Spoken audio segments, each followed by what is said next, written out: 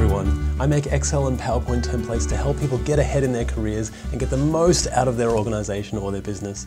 This one in particular we're looking at is the impact over influence chart, which is the best chart for figuring out who we need to engage on our project or in the change that we're trying to make. It's got a whole bunch of features here. It's got the quadrants that we need to engage them, so who are we collaborating with, who are we keeping informed, and if we were to add an extra person here, then as you can see it appears straight away, our extra person, and we need to maintain the confidence of that particular person. Let's get into the sheet. Now the first thing we're going to do is just going to be adding the general colors and framing of our sheet, and we might speed this up as we go along to get into the really good stuff, which is creating the stakeholder map itself. The colors we're going to give this for the heading row is a nice deep ocean blue all the way out to around column P, and that's going to be the header for our sheet. We'll add just a little section here for the project name, make the text white, put that over to the right hand side and just indent that a little bit, make sure it's in the middle as well. Then we can merge and center these particular rows and make them just a little bit bigger, and maybe we'll put it over to the left, indent it a little bit, make the text a nice dark grey. Stakeholder map, we also want that to be white, and we can make that nice and large because that's our heading. Now we're going to create the table, and we're just going to start with a nice thick border around this, and maybe a thick border around the heading as a heading row as well. And then for the rest of it, let's go into our more borders options, and that way we can add just a straight border, nice and vertical, and that will be enough for us to get started. This one is going to be the number. This one is going to be the stakeholder name. This one's the impact of the change. And this one's the level of influence. Now you can change this up and you can make either of these two to suit your own needs. It could be power over influence or power over impact. There are many different ways that we can look at this, and you can definitely choose this for yourself. We're going to give this a nice turquoise color to go with our deep blue up the top there, and of course make the text white just so that it does stand out and bold. We'll bring down our numbers. Now we can make these numbers automatic as well, and I have done that in the sheet that I use. I can show you how to do that later on. We'll add a couple of stakeholders here just to get started. Of course, we want all of this to be in the center, just so that it is nice and in the middle of our sheet as well. Now we're just going to add a few more border options here, and we want a dotted row for our horizontal in the middle, and that looks very nice. One more thing we're going to do is just add a little extra section, and this is going to be our chart axis. We're going to use this to add the quadrants later on, and we need both of these to be in the middle, so we've got 5 and 5. That will be important later on. Now what we're going to do is just select the impact of change and the level of influence, as many as we like there. We'll say insert, and we want to insert a scatter plot. Now you can see that we've got 3 dots on a scatter plot chart. We'll just increase this a little bit.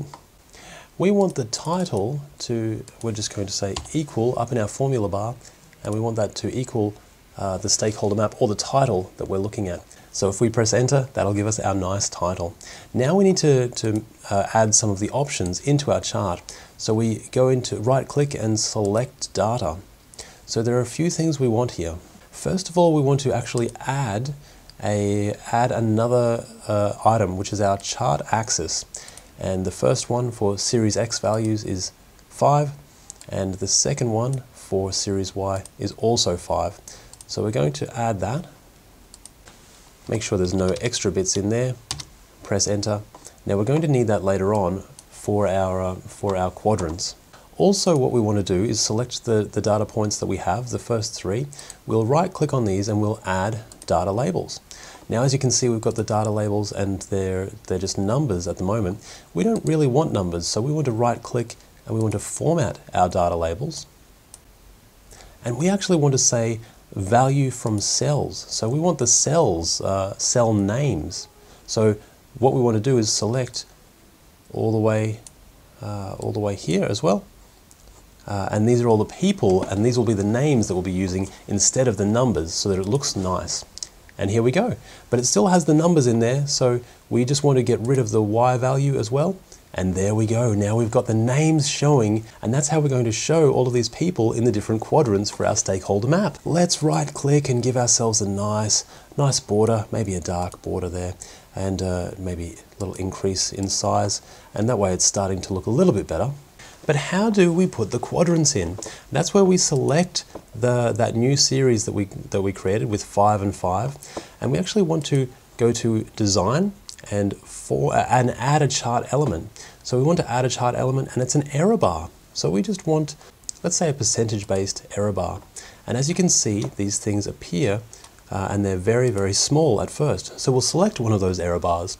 And what we want is to just format these error bar options. And the options are over here on the right-hand side, and we want them to be 100% of our particular map. And it's messed it up a little bit for us, but we'll fix that up in a second. And we're going to, but that's not all. We actually don't want a cap on the end, so we just want it to be a straight line.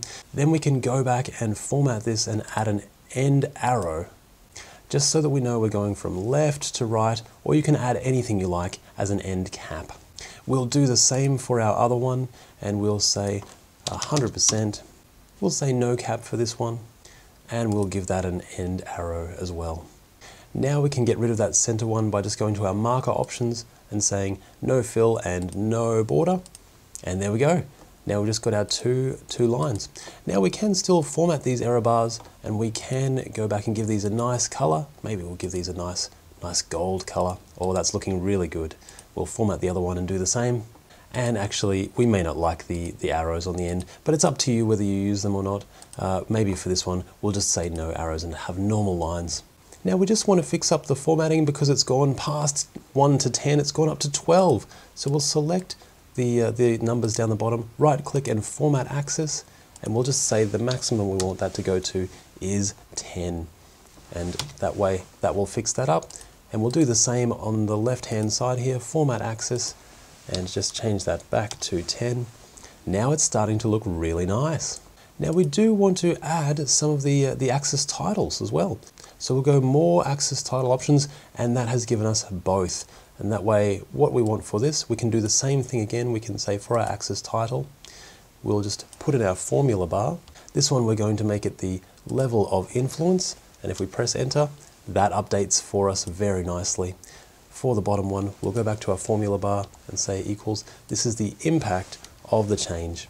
Now we have a stakeholder map that's going to update automatically for us, and it's looking really, really good. Let's add a few more people and a few more impacts and influence numbers from 1 to 10. And all of those people appear automatically on our stakeholder map. This is such a wonderful tool, and it's a wonderful way to really keep the people engaged in your project and understand what you need to do to keep everybody on board. We can just go to view and remove those grid lines so that it's all nice and done. And that's really beautiful. I hope you've enjoyed creating this spreadsheet. I've really enjoyed spending the time with you to help you get ahead in your career and help you succeed in business. I'll see you in the next video. Bye for now.